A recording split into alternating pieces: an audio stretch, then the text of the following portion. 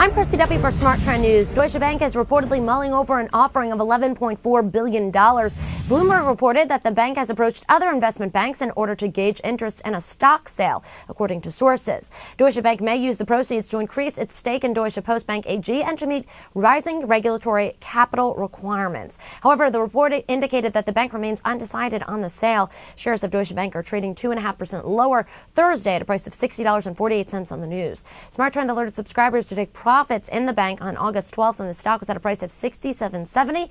Since then, it's fallen near 12%. We're now watching for any positive developments that could result in a new uptrend signal. I'm Christy Duffy for Smart Trend News. For more news and market analysis, make sure to subscribe to our YouTube channel. That's Trade the Trend. Also visit our website, tradethetrend.com, for more headlines.